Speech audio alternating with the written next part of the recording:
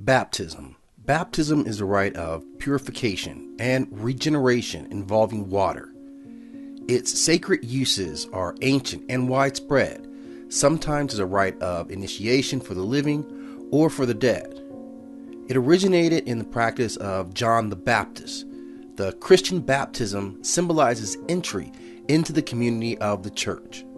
However, many Protestant churches, notably the Baptists, practice adult baptism as a rite symbolizing the reaffirmation of faith. Baptism is defined as a Christian rite of admission and adoption, almost invariably with the use of water, into Christianity.